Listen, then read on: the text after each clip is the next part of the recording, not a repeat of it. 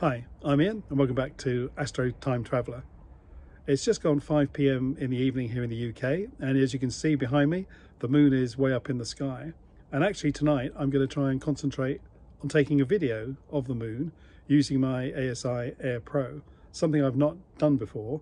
I've previously used a DSLR camera attached to my Celestron SE6, but here using the Esprit 120 ED with a focal length of 860 millimeters, I should get some good close-ups of the moon. And in fact, I'm going to be so close I won't be able to get a full image of the moon in my field of view, but I'll be able to take perhaps sections of the moon, and I might be able to even stitch them together and do a mosaic. We'll see how it goes. I think I can also do live stacking, so I'll see if that's possible. And then after I've done the moon, I'm going to move on probably to some galaxies later this evening. But stay tuned and let's see how we get on doing some videoing of the moon.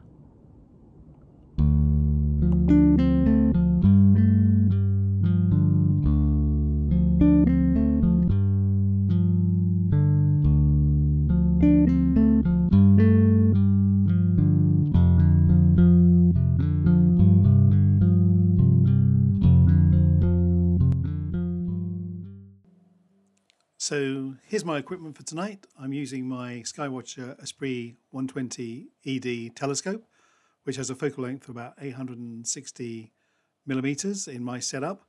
And you can see I've got the dew shield extended and the dew straps on. And my Guidescope, I'm using the ZWO 280 millimeter Guidescope for tonight. And at the back of that, you'll see I've also got the ZWO 120 as my guide camera.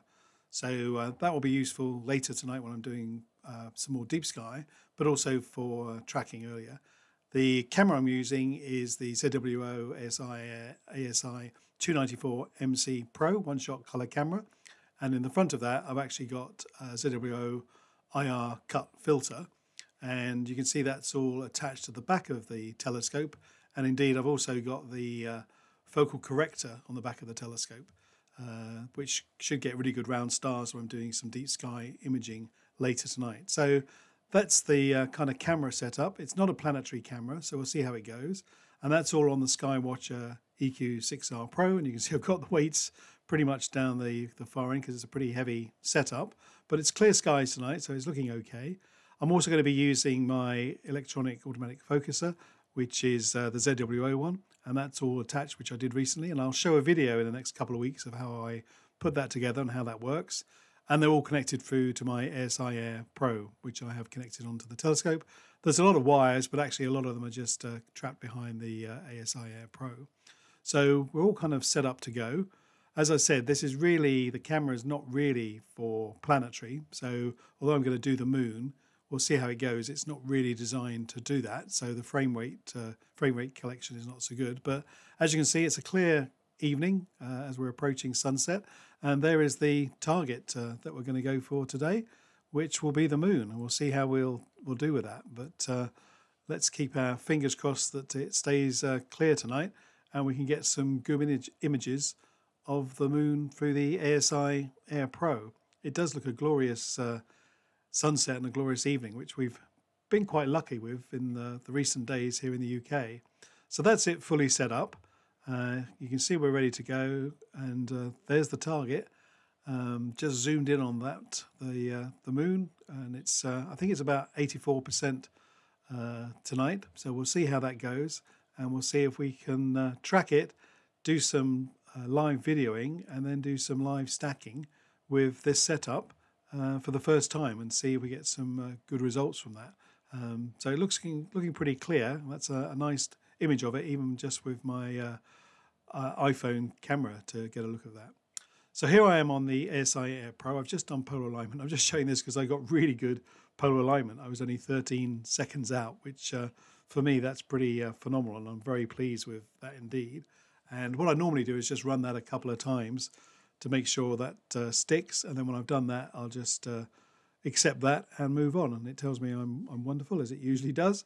But then we can move on to my normal process. Is I will then go back to the home position, I'll then pick a star, and then I'll get focus sorted out. But I've already got focus sorted out. I am going to just pick a star. I'm going to go to Capella to start with, because then what I like to do is just make sure I plate solve once we're at a position like that, And then once it's on something like that and plate solved, it then actually works well when it moves on to the next target. So it'll just slew around. I'm just jumping ahead here. It will find that particular location. It will show me, and there we are. There's Capella pretty much in the center of field. I think I took a couple of shots of it. I did a couple of times to get it centered, and then I'm ready to move on to the moon. So I go into the catalog, I pick the moon and press that, and we'll whiz around there fairly quickly, and I'll jump ahead to show me getting my kind of first image. It doesn't really able to center, so you're going to have to come out of that once it's gone onto the target and just open up the video screen, and there you can see the moon is in front of us. I've got a fairly high frame rate there and quite close in on the target.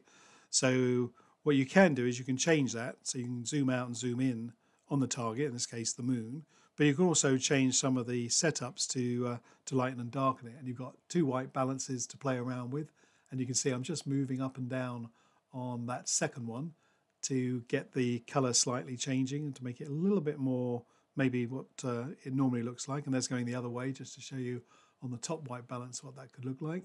And again, you can use gain and change the gain around, obviously, to get more light or less light into the frame. That's going a bit extreme. We'll bring that back and get something that's a bit more normal and more what the eye can see and what you'd expect.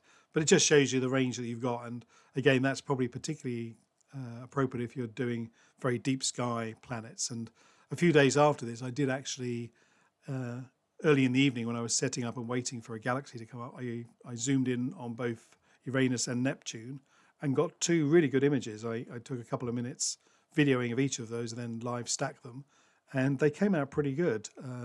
You could definitely see quite a good shape round both of them, and you can see the blue of Neptune. So here I am now kind of targeted in. I've already done my earlier my autofocus, so I don't need to do anything really more on that. And now what I can do is kind of move around. So with the arrow keys that you've got, you can move where you want to actually see. And here I've now just pulled out to get a more bigger picture of the moon so I can see what I want to do. And if using the crosshairs, you can then actually move the moon around within your field of view, and using the arrow keys to move the telescope to get it centered as to what you want to do. So I could do a top half and a bottom half and stitch them together, or I could move it around to get a particular part of the moon.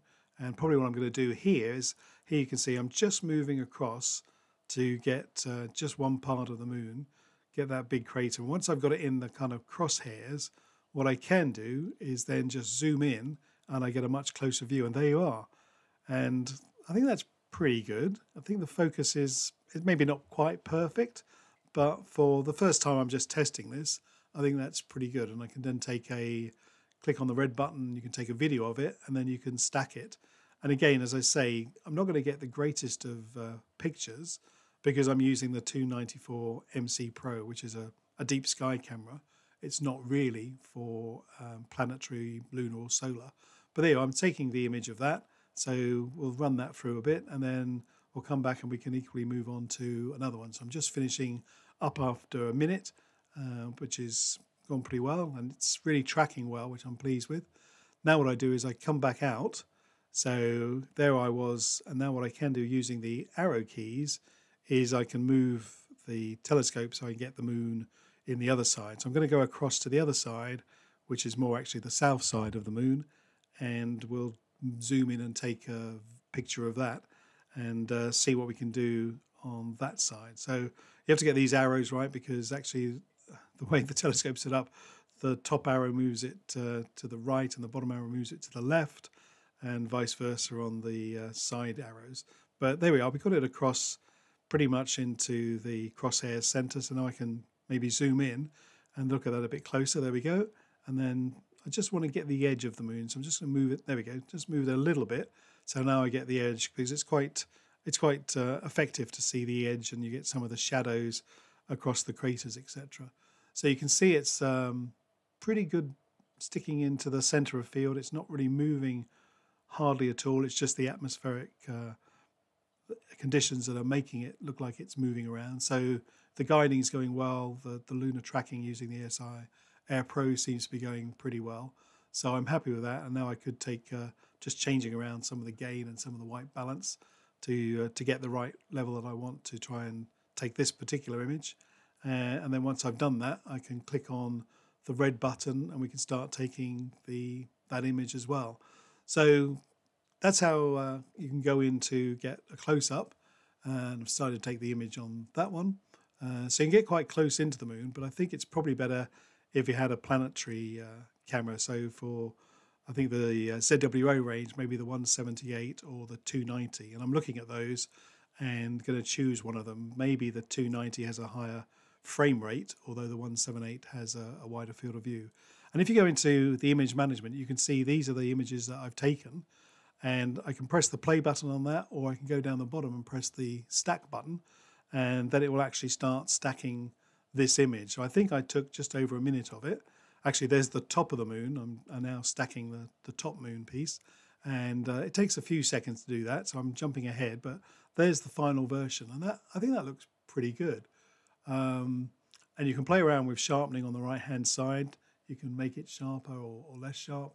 I don't want to make it too distorted, so I'm going to leave it at probably about 5. There's the bottom part of the moon again, and what I'm going to do is put those two together. I'll stitch them together in a second, but again, once I've got that, I could play the video, or I can go into stack. So if I press on the stack, it will start stacking this bottom half of the moon as well, and then I can put that together with the top half of the moon and come up with an overall picture of the moon, which I think will be fairly good using, as I say, just a deep sky camera rather than a planetary camera. So that's pretty sharp in focus, and I'm fairly happy with that. So if we just kind of move ahead, we can see it's now stacking. It will take a few seconds to do that, and then once it's finished stacking, we'll have the two images, the top half of the moon, and then we'll have the bottom half of the moon. So once I've done that, I'm going to go into another tool I use to do my mosaics and to pull them together, and we'll see how that works in a second. It's very quick and it's very easy to do. So here I am in Image Composite Editor, which is a Microsoft tool. So if I go down and find where my images are, which I think I've got located under my current videos because I'm doing a moon video, and right over on the right hand side, there's the two moons. For some reason I've got pictures of egg and chips on my picture, but if I peel those up, and then if I just highlight those two, and then go to the stitch mode, it in seconds, literally in seconds, it stitched the two together. And I think it's done a pretty good job. And you just go through then to do the cropping. So you just bring it in to get the background black all round. You can move up at the top and the bottom as well. And I think that does a pretty good job. And then you go into the file save. So I'll save as a TIFF file. And then what I can do is once I've saved it, I can go into Photoshop and do any final adjustments with it. So what I tend to do is jump into Photoshop and play around with the last elements of it. So I'm pretty happy with that. That looks pretty good. So we come into Photoshop. There it is.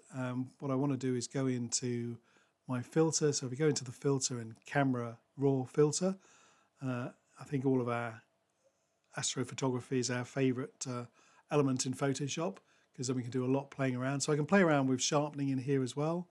I can do what I like to make that too sharp, but I don't want to make it too sharp. I think always be less aggressive on these images. That tends to be the best way. If you're too aggressive, you end up distorting it too much, and then it doesn't look as realistic as you might want it to be. So I'm just playing around, and again, it's down to personal choice what you want to do and how you want it to look. But I think that looks pretty good. I'm pretty happy, as I said, given this is the first time I've done it. I've stitched two together. It's using the ASIair Pro. It's using a deep sky camera, not a planetary camera. But overall, I think the result doesn't look too bad. And I think I'll post this on AstroBin as well. So if anyone wants to look at it there, you can see that under my Astro Time Traveler tag.